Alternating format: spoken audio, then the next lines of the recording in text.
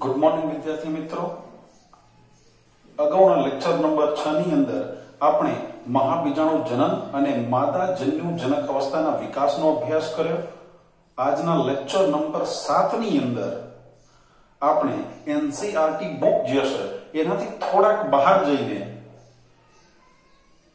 નીટની અંદર પૂછાઈ શકે એવા ટોપિકની ચર્ચા કરીશું। અને આજનો જે આપણો ટોપિક છે એ છે અંડકના પ્રકારો। તો વિદ્યાર્થી મિત્રો, અંડક વિશે જ્યારે વાત કરીએ છીએ ત્યારે આપણે એક અંડકની રચના વિશે અભ્યાસ કરી ચૂક્યા છીએ, પણ એક જ અંડક હતો। આજે આપણે એક કરતા વધારે અંડકની વાત કરીશું। તો અહીંયા વિદ્યાર્થી મિત્રો, અંડકના પ્રકાર કેવી રીતે પડે છે તો આપણે જોઈએ તો અહીંયા અંડકના પ્રકાર જે છે એ અંડનાળનું આયોજન, અંડનાળ નું આયોજન હોય, આયોજન છે, અને જે અંડક હોય એ અંડકના અંડક છિદ્ર જેને બીજા નામથી પણ ઓળખાય છે, જેને આપણે બીજાંડ છિદ્ર તરીકે પણ ઓળખીએ છીએ, અને અંડક તલ અને એને પણ બીજા નામથી આપણે ઓળખીએ તો એને આપણે કહીએ છીએ બીજાંડ તલ, જેને આપણે શું કહીએ છીએ? બીજાંડ તલ તરીકે ઓળખીએ છીએ। અને નાભી જે છે, નાભીની ગોઠવણીને આધારે, વિદ્યાર્થી મિત્રો યાદ રાખજો, નાભીની ગોઠવણીને આધારે અંડકના, એટલે અહીંયા લખવું હોય તો આવૃત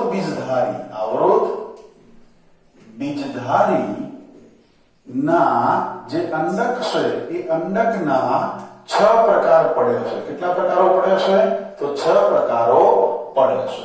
તો વિદ્યાર્થી મિત્રો, અંડકના પ્રકાર કેવી રીતે પડે છે તો કે અંડનાળ નો આયોજન, અને સાથે સાથે અંડકના અંડ છિદ્ર એટલે કે બીજાંડ છિદ્ર હોય, અંડકતલ એટલે કે બીજાંડ તલ, અને નાભી જે છે એની ગોઠવણીને આધારે અંડકના પ્રકાર પડતા જોવા મળે છે। અને અહીંયા કેટલા પ્રકાર પડ્યા છે તો કે આવૃત બીજધારી વનસ્પતિઓની અંદર અંડકના 6 પ્રકારો જોવા મળે છે, જેની અંદર આપણે જોઈએ તો સૌથી પહેલો પ્રકાર જેને આપણે ઉદ્ધવમુખી અંડક તરીકે ઓળખીએ છીએ, ઉદ્ધવમુખી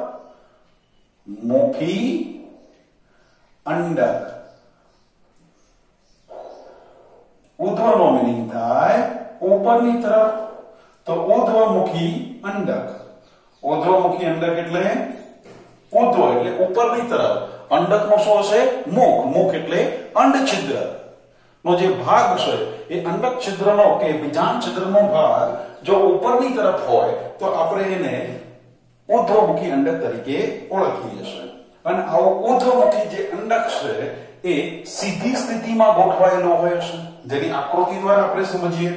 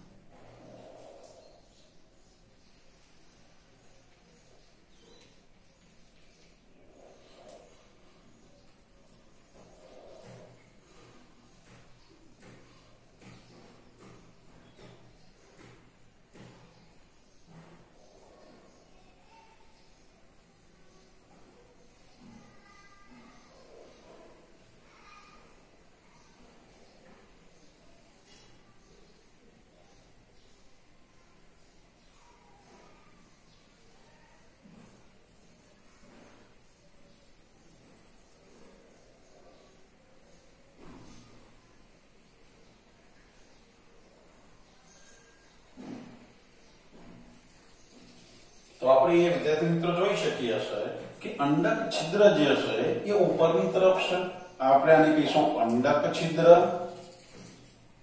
અથવા આપણે એને શું કહીએ છીએ? બીજાંડ છિદ્ર તરીકે પણ ઓળખીએ છીએ।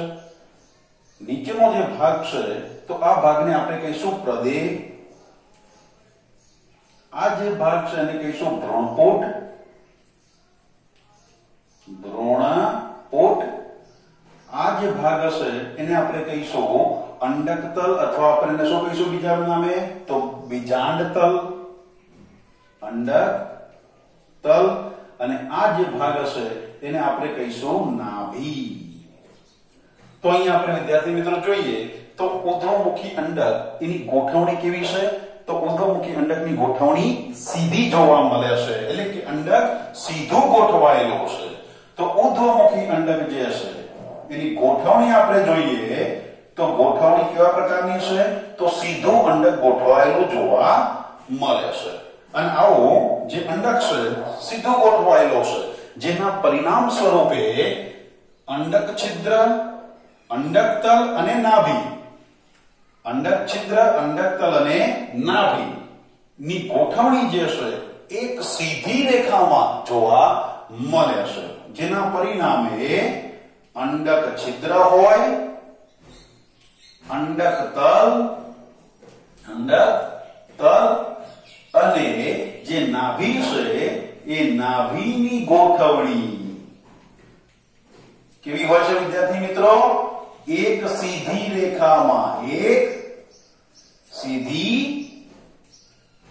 રેખામાં જોવા મળે છે. તો અહીંયા ઉર્ધ્વમુખી અંડકની ગોઠવણી સીધી હોય છે, પરિણામ સ્વરૂપે અંડક છિદ્ર, અંડકતલ અને નાભી એક સીધી રેખામાં ગોઠવાયેલા જોવા મળે છે. અને તેથી આ અંડકને શું કહેશે? ઉર્ધ્વમુખી અંડક તરીકે ઓળખે છે. અને આવા અંડકના જો ઉદાહરણ આપણે લઈએ તો ઉદાહરણો છે સોપારી,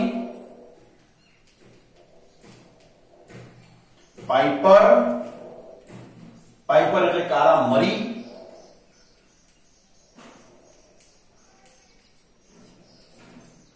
કાળા મરી જેને આપણે પાઇપર કહીએ છીએ, પોલીગોનમ, પોલીગોનમ અને અનાવૃત બીજધારી વનસ્પતિઓમાં, અનાવૃત બીજધારી જે વનસ્પતિઓ છે જેની અંદર કેવા પ્રકારનું અંડક જોવા મળે છે તો કે ઉર્ધ્વમુખી અંડક જોવા મળે છે.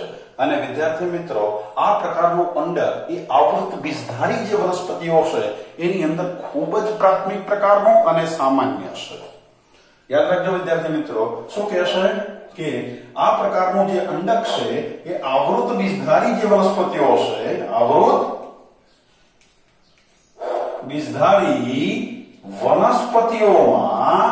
વનસ્પતિઓમાં ખૂબ જ કેવું છે તો કે ખૂબ જ પ્રાથમિક પ્રકારનો છે, પ્રાથમિક પ્રકારનો છે અને સાથે સાથે કેવો છે? સામાન્ય પ્રકારનો છે, સામાન્ય પ્રકારનો છે, એટલે કે પ્રાથમિક સ્વરૂપે જોવા મળે છે, ખૂબ જ પ્રાથમિક કક્ષાનું જોવા મળે છે. અને આ અંડકની લાક્ષણિકતા શું છે તો યાદ રાખજો વિદ્યાર્થી મિત્રો, પરીક્ષાની અંદર ક્યાંક પૂછી શકે આની લાક્ષણિકતા શું છે કે આ પ્રકારના અંડકમાં સંધિ જોવા મળતી નથી, એટલે કે કોઈ સાંધા જેવી રચના જોવા મળતી નથી. તો આ પ્રકારના અંડકમાં, આ પ્રકારના અંડકમાં સંધિ, સંધિ એટલે શું? સાંધો જોવા મળતી નથી.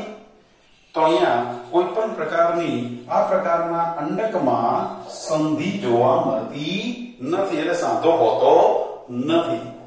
કારણ કે અંડક કેવો ગોઠવાયો છે? સીધું છે, માટે કોઈ જગ્યાએ અંડક દેહ વળીને સાંધા જેવી રચના બનાવતો નથી. ચલો હવે જોઈએ વિદ્યાર્થી મિત્રો, આપણે એક પ્રકાર ભણી ગયા ઉર્ધ્વમુખી અંડક. હવે અંડકનો બીજા પ્રકારની વાત કરીએ તો અંડકનો બીજો જે પ્રકાર છે એ બીજો પ્રકાર છે અનુપ્રસ્થ અંડક. કયો પ્રકાર છે કે અનુપ્રસ્થ, અનુપ્રસ્થ અનુપ્રસ્થ અંડકની આપણે વાત કરીએ તો સૌથી પહેલા આકૃતિ દોરી કાઢીએ જેનાથી આપણે સરળ રીતે સમજી શકીએ.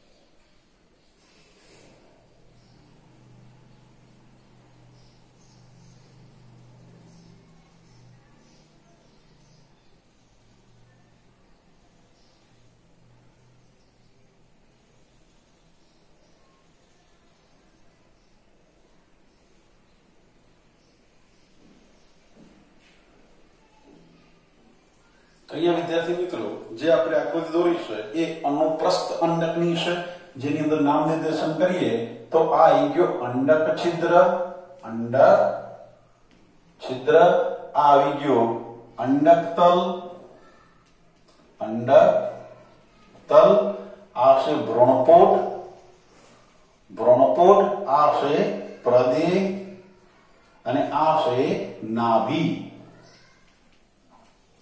તો અહીંયા આપણે વિદ્યાર્થી મિત્રો જોઈએ કે અનુપ્રસ્થ જે અંડક છે આ પ્રકારના અંડકમાં અંડનાળ અને અંડક, અંડનાળ એટલે આ નીચેનો ભાગ શેનો હશે? અંડનાળ હશે. તો અંડનાળ અને અંડક એકબીજાને 90 ડિગ્રીએ ગોઠવાયેલા હોય છે, એટલે કે અંડક એ અંડનાળને કાટખૂણે ગોઠવાયેલું જોવા મળે છે. તો આ પ્રકારના અંડકની અંદર આપણે જોઈએ તો આ પ્રમાણે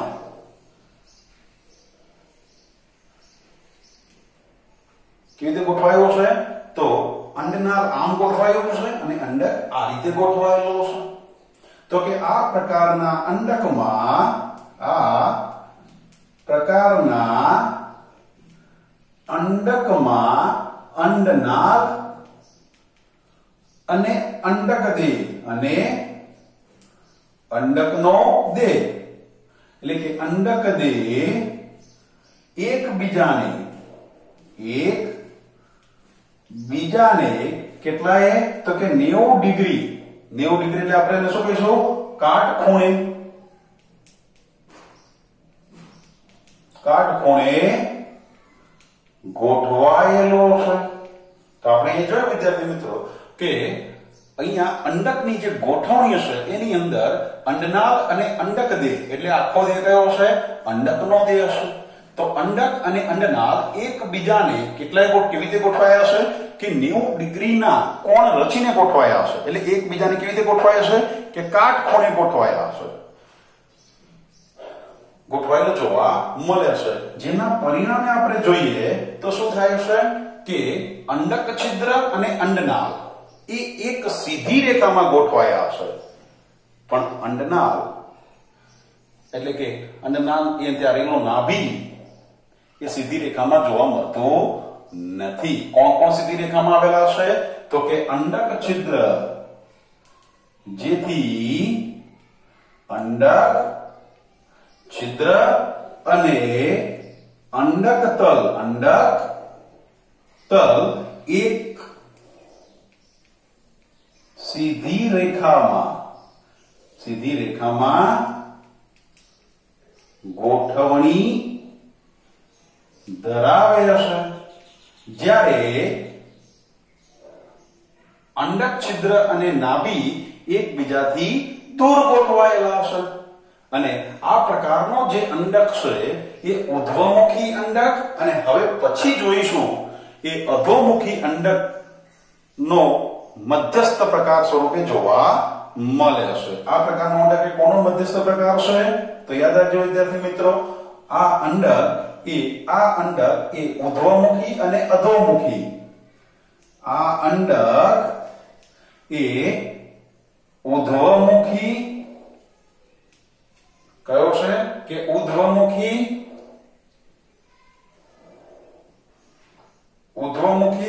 અને અધોમુખી જે અંડક છે એ અંડકોનો મધ્યસ્થ પ્રકાર છે. આપણે જોઈશું હવે આના પછીનો જે અંડકની વાત કરીશું એ અંડક એ અધોમુખી અંડક હશે. જ્યાં અહીંયા આપણે એક અંડક તો ભણી ગયા છે ઉર્ધ્વમુખી એટલે કે સીધો ગોઠવાયો છે. એના પછી આ કેવો થઈ ગયો તો 90 ડિગ્રી એટલે કે કાટખૂણે ગોઠવાયો હશે.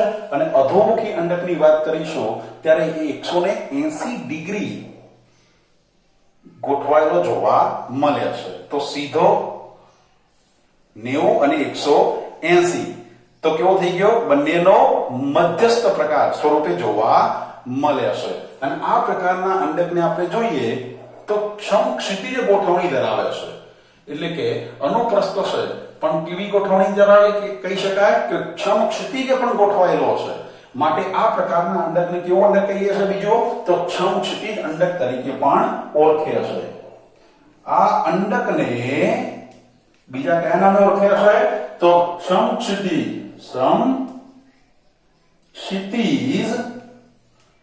અંડક તરીકે પણ ઓળખે છે. અને બીજા કયા નામે ઓળખે છે કે સમક્ષિતિજ અંડક તરીકે પણ ઓળખાય છે. અને આ અંડકના ઉદાહરણ જો આપણે જોઈએ તો રેનન્ક્યુલસ કઈ વનસ્પતિઓમાં જોવા મળે છે તો આ પ્રકારનો અનુપ્રસ્થ અંડક એ રેનન્ક્યુલસ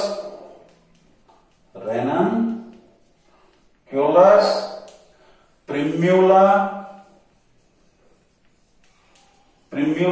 અને ગોમ્ફીમિયા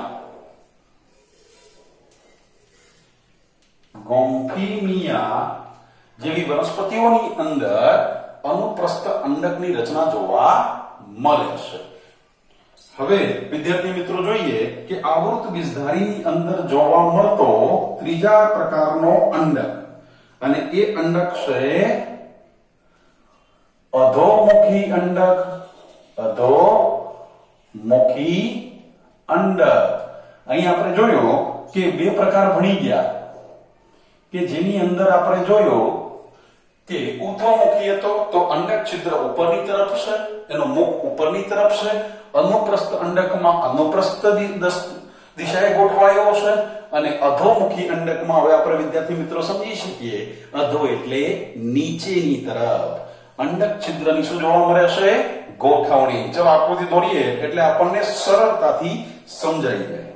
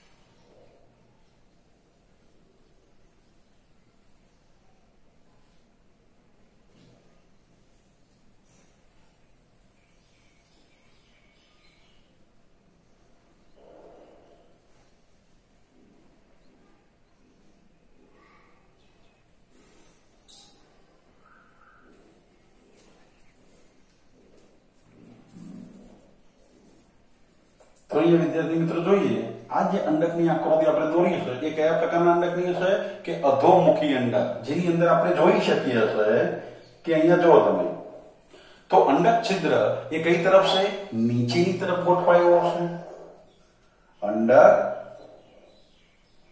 અંડક છિદ્ર એ નીચેની તરફ ગોઠવાયો છે. જ્યારે અંડક તલ એ ઉપરની તરફ ગોઠવાયો છે. અને નાભી ક્યાં છે વિદ્યાર્થી મિત્રો અહીંયા. તો આ શું થઈ ગઈ નાભી. આ ભાગ છે પ્રદેહ, આ ભાગ છે ભ્રૂણપોટ. તો અહીંયા આપણે જોઈએ તો અધોમુખી અંડકમાં એનો જે મુખનો ભાગ છે એટલે કે જે અંડક છિદ્ર કે બીજાંડ છિદ્રનો ભાગ છે એ નીચેની તરફ ગોઠવાયેલો જોવા મળે છે. અને આ પ્રકારનું અંડક આવું કેમ બને છે તો કે છે આ અંડનાળ છે. આ ભાગ કયો છે કે અંડનાળ. નાળનો ભાગ છે અને અંડનાળની એક પાર્શ્વ બાજુની વધુ વૃદ્ધિને પરિણામે, એટલે કે અંડનાળની આ બે પાર્શ્વ બાજુઓ બે બાજુઓ છે, જેમાંની આ પાર્શ્વ બાજુની જે વૃદ્ધિ છે એ વધુ હોવાને પરિણામે અંડક કેવું થઈ જાય છે? અધોમુખી સ્વરૂપમાં આવી જાય છે. તો અહીંયા જોઈએ કે આ પ્રકારનું જે અંડક છે જેમાં અંડનાળ છે એની એક પાર્શ્વીય વધુ વૃદ્ધિને પરિણામે અંડક સંપૂર્ણપણે 180 ડિગ્રી, આપણે અહીંયા જો આ સીધું હતું અંડક હતું, પછી 90 ડિગ્રીએ અને હવે કેટલા ડિગ્રી થઈ ગયું? આ 180 ડિગ્રીએ ગોઠવણી ધરાવે છે. તો અધોમુખી અંડક એ કેવી રીતે બને છે? તો કે અધોમુખી અંડકમાં અંડનાળ જે છે, અંડનાળની એક પાર્શ્વ બાજુની વધુ વૃદ્ધિને પરિણામે અંડક 180 ડિગ્રીએ, કેટલા ડિગ્રીએ ગોઠવાય છે? તો કે અંડક 180 ડિગ્રીના ખૂણા સુધી વાંકું વળે છે. અંડનાળની એક પાર્શ્વ બાજુની વૃદ્ધિને પરિણામે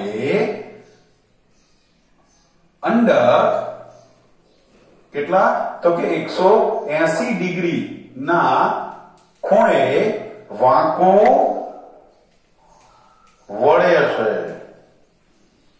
કેટલા ડિગ્રીના કોણે વાંકો વળે છે? 180 ડિગ્રી. અહીંયા કેટલા કોણ હતા? 90 ડિગ્રી. તો 180 ડિગ્રીના કોણ રચીને એ વાંકો વળે છે.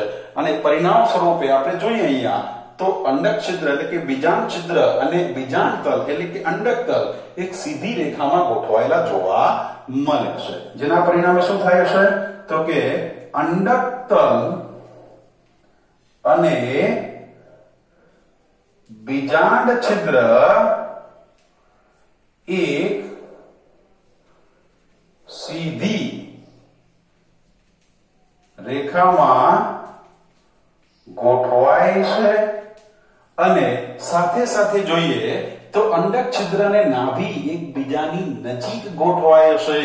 જ્યારે અહીંયા જોતા હતા જો અંડક છિદ્ર અહીંયા છે, નાભી અહીંયા છે, અહીંયા પણ અંડક છિદ્ર અહીંયા છે અને નાભી અહીંયા છે. એકબીજાને કેવી રીતે ગોઠવાયા હતા? બંને અંડકમાં દૂર ગોઠવાયા છે. જ્યારે અહીંયા 180 ડિગ્રીના વાંકા વળવાને પરિણામે અંડક છિદ્ર અને નાભી એકબીજાની નજીક ગોઠવાય છે. એટલે કે અહીંયા અંડકતલ અને અંડક છિદ્ર એક રેખામાં ગોઠવાય છે, જ્યારે અંડક છિદ્ર અને જે નાભી છે એ નાભી એકબીજાની નજદીકમાં એકબીજાની કેવી રીતે ગોઠવાય છે? કે એકબીજાની નજીક ગોઠવાય છે. અને વિદ્યાર્થી મિત્રો, આ પ્રકારનું જે અંડક છે એ આવૃત બીજધારી વનસ્પતિઓની અંદર 80% વનસ્પતિઓમાં જોવા મળે છે. આ પ્રકારનું અંડક કેટલા? તો આ પ્રકારનું અંડક એ આવૃત બીજધારીના